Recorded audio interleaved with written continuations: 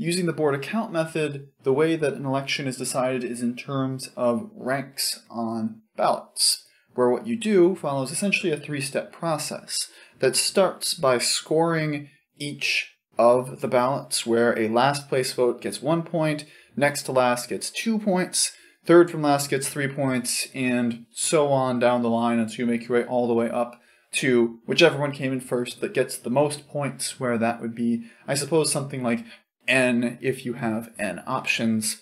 And then the points are totaled for each separate candidate. Then the candidate with the most points, for hopefully clear reasons, would be the winner. Where this method was said to have been envisioned first in the 15th century, it was rejected as an idea for electing the next pope, but it is specifically named after Jean-Charles de Borda, who we mentioned once before when we were talking about the metric system as one of France's leading minds, where he put it together to organize a fair way to elect members to the French Academy of Sciences until it was struck down by Napoleon in the year 1800, where this system does leave the door open for more options for things that people might be a little bit happier with overall, but can result in some tactical voting to try and sink options that people really don't like, and lead to a winner that nobody would have picked head-to-head, and that wouldn't have had a chance to get the majority from a different system. So if we want to think back in terms of that trip vote, that trip preference table, what we can do is score that, where we would take the 14 votes that had Paris, Rome, St. Petersburg, and Tallinn in that order, and give them out, where because there are 4 options, Tallinn would get 14 points from that for being last on those 14 ballots. St. Petersburg, being the third choice, second from last, would get 2 points for each of those 14 ballots for a total of 28 points. Rome would get 3 each from 14 for 42, and Paris would get 4 each of those 14 for 56 total points. Then, in the 10 ballots that had St. Petersburg followed by Rome, Tallinn, and Paris, St. Petersburg would get 40 points for each of the 10 ballots with that arrangement. Rome would get 30, 3 for each of the 10, Tallinn gets 20, 2 for each of the 10, and Paris just gets 10 there, because all 10 of those ballots had it the least interesting option.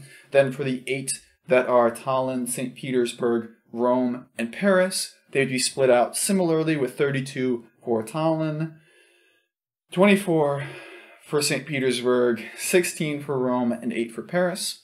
And then for the 4 ballots that are RTSP, that's 16 for Rome, 12 for Tallinn, 8 for St. Petersburg, 4 for Paris, and finally, for the last set, that single person that really, really wants to go to Russia, you would get 4 points for St. Petersburg, 3 for Tallinn, 2 for Rome, and 1 for Paris, going through each of those categories for each of the points. And if we want to tally up the total options here, we just count off all the times that each of them appeared, all the total scores we have here, where for Paris, we had that with those 14 ballots, they all put it first, so that's 56 points, plus 30 from, excuse me, not 30, I skipped a line, 10 from the next 10, along with 8 from the next group, 4, and then 1 for a total of 79 points.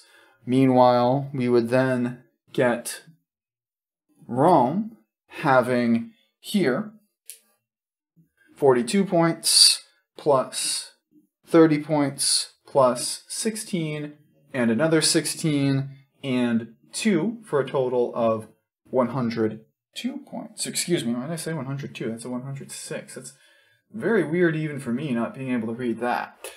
And then for St. Petersburg, which I'm just going to abbreviate SP, I'm not going to write up the whole thing because I don't have quite that much space, we would get 28 points from the first 14, 20 points from the second 10, 24 from the third group of 8 that voted for St. Petersburg as the second best option, along with 8 from the fourth group and 4 from that one person who really wants to go to Russia, for a total of 104 points.